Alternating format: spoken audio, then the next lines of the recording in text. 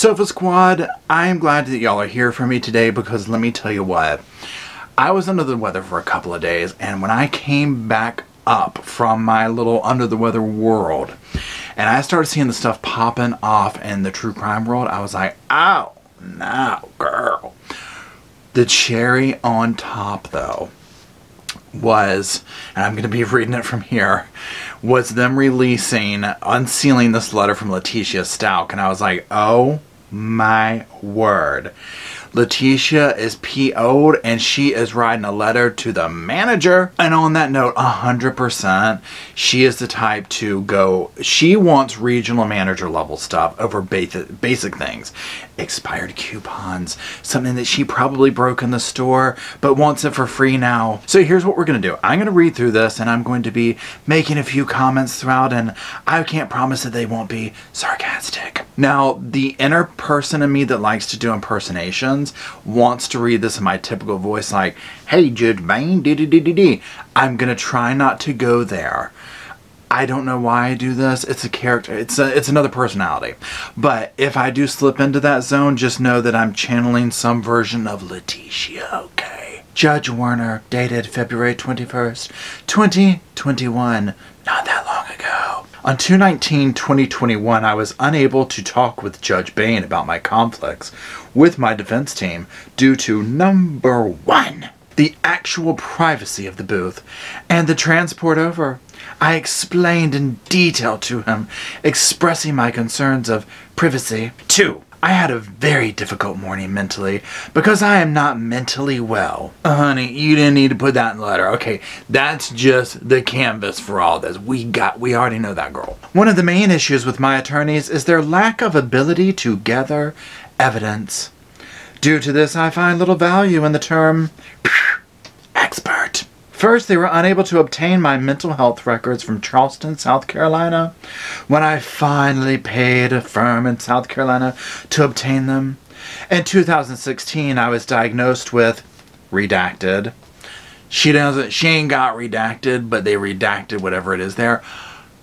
I would give literally good money to know what that word is right there, because I'm sure, and I'm sure people out there know what it is. Somehow y'all figured it out doing your whole internet thing. Drop it in the comments if you know. Because here's the thing. She would have you believe that it would be something that's like, bless her heart, how has she lived with that? But it's probably something like completely benign. Not benign, but something that's just like, girl, take some Tylenol and move on. You know what I'm saying? I'll start with the beginning of that sentence again since I went off on a tangent. In 2016, I was diagnosed with fill in the blank and received treatment before work for over 28 hours of care. The school district even provided extra services and later let me medically resign due to the ongoing reality breaks. Can we all say amen?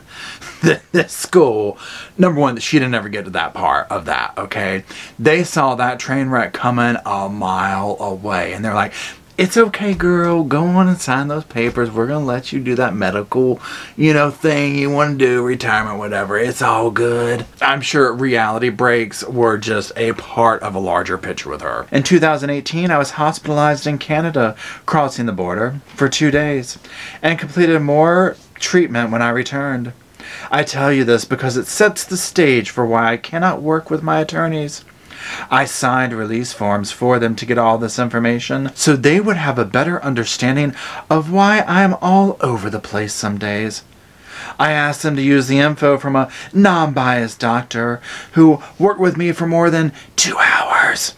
Bless that doctor's heart. I'm sure they were ready to literally turn their license in. But instead, they sent a lady who was clearly an actress and friends with the DA. She spoke about him in an unprofessional manner, their history, and his election.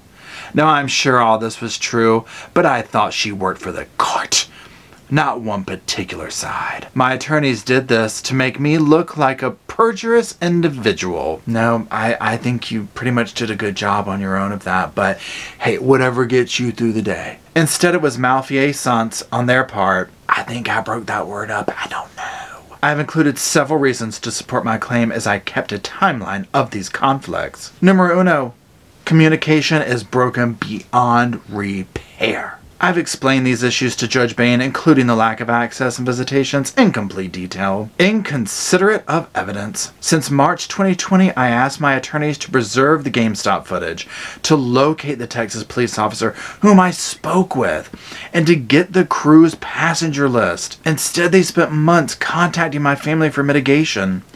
When asked certain things, they kept saying they will let the investigators know. 1 year later, same answer. My evidence. I haven't physically seen any while being held at CJC for 1 year. Yes, COVID, but inmates were still being held as our constitutional rights were adjusted. I love how she's so concerned about her constitutional rights, and I'm like, what about Gannon's? Overlooking statute and evidence. They overlooked the competency statute about video recording. Human error? Okay, but this happens often with evidence in which me, the non-expert by the way, has to provide corrections to evidence. Sharing info. They were texting my family and giving them info that they should not have, causing several disputes. My judge. They filed that motion knowing this county would not grant me new attorneys to sabotage my chances of a trial by judge. They knew I wanted to present evidence to him without exposing any info on my son's father. However, they created incorrect conflicts instead of addressing the real issues. They could have filed the pro se only instead of talking about my defense to sabotage my trial by judge. The paranoia that she exhibits in this and the entitlement is, I'm not going to even say shocking at this point anymore because it's normal for her. I would be more shocked if that wasn't present. I would be more shocked if she took accountability in here. I'd be like, oh, okay, well, that's weird. Defenses.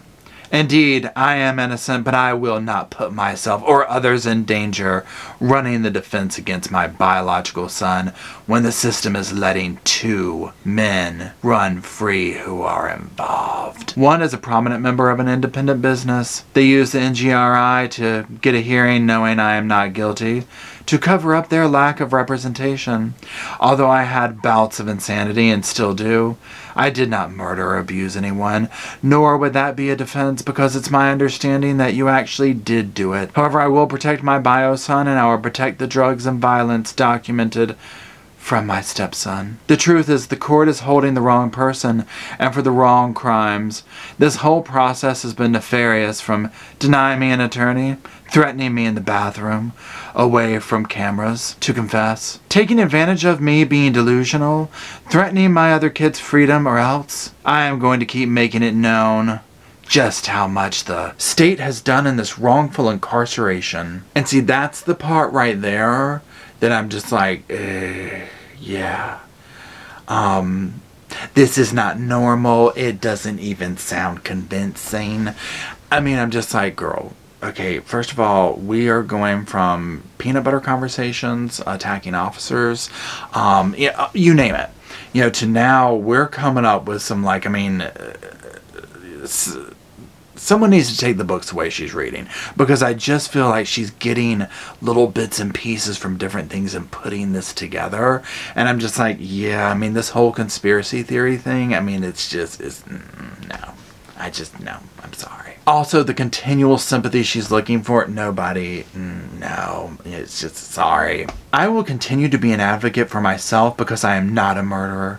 And the level that the prosecution goes through to promote a wrongful conviction is absurd. Truth is, they could see a video from someone else and they would dismiss that person as a lunatic. They have far too much invested in this wrongful incarceration to admit they were wrong. For these reasons, and because my defense team is in cahoots with them, I am left with no other choice but to represent myself. Denying me my rights under the Constitution has happened throughout this process, from the detectives, the jail, and now my legal team. Every day I'm getting worse mentally due to inadequate representation and being held hostage for a crime I didn't commit. These are my conflict issues and my reason for asking to go pro se. As always, thank you for your time. So y'all, she's totally crazy. Okay, we all know this. She's totally crazy. She knows what she did. And here's the thing. So obviously this came before we know she's representing herself at this point. This right here, again, the sympathy she looks for, what she's done from the get-go, and was quite defiant and entitled to that sympathy. You know, remember when they couldn't find him and she's doing the interviews on TV and stuff. But I mean, this is just like batshit right here. I'm just like, what are you talking about? You know, the audacity. She has something in her mind that she thinks is some bombshell type evidence. We don't know what it is. Y'all, it's going to be something stupid. We do know that much, though, okay? It's not going to be any of the stuff she's talking about here. We know this. It's going to get thrown out or thrown away, like, immediately. You know what I mean? Like, the day one, after opening statements, her bombshell thing is thrown out. And so I think she's also trying to line herself up for, look, I'm going to be like a martyr, almost. Like, in her world, she's like, I'm going down to protect the greater good. You know, and it's just like, honey, no. Get down off the cross. We need the damn wood over here, honey. So, y'all, that's it. Thank you for listening to my little rendition of Letecia. I need to go burn some sage and bleach my eyes out now.